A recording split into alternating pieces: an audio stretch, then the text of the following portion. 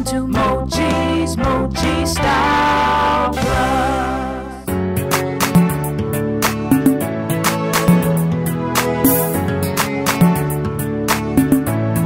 Hi everyone, and welcome back. I hope you're all doing great. So in today's video, I'll be showing you how I made this $395 wall art for only $3 using Dollar Tree items. So if you want to see how I made it, just keep watching. So here are the items that I'm using. For each wall art, you need one picture frame and two of this trinket tray here, and also a foam board. So here's my picture frame here and my trinket tray here. So first, I'm just gonna go ahead and just remove the back end of the picture frame. So you wanna go ahead and just flip your picture frame around and take the glass and the other papers out of the frame. We'll be using our picture frame and the back end of the picture frame for this. And also you would need to cut a foam board to fit the inside of the picture frame. So I went ahead and I cut my foam board to fit the inside of my picture frame. And then I just placed the back end onto the back of my picture frame here. Next, we'll be placing our trays, our decor, onto our frame. So I went ahead and I just kind of measured out where I wanted to place it. So I'm removing my tags in the back. And as you can see, one tray is going one direction and the other is going a different direction.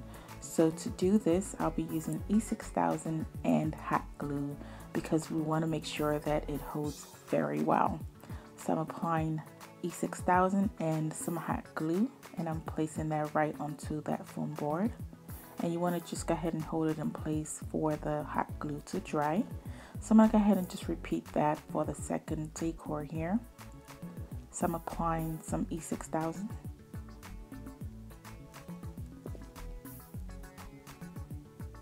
And some hot glue to help hold it in place while the E6000 dries.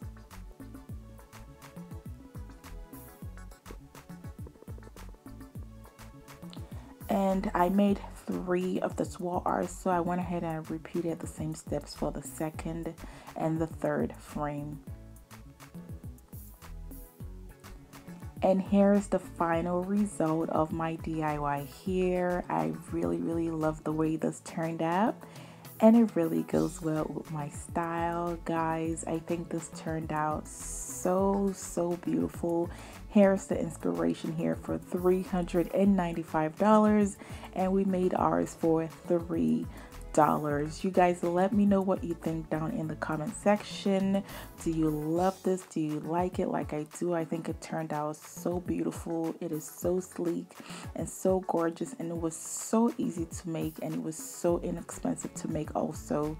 So I hope you guys enjoyed this DIY. If you did, please go ahead and give this video a big thumbs up.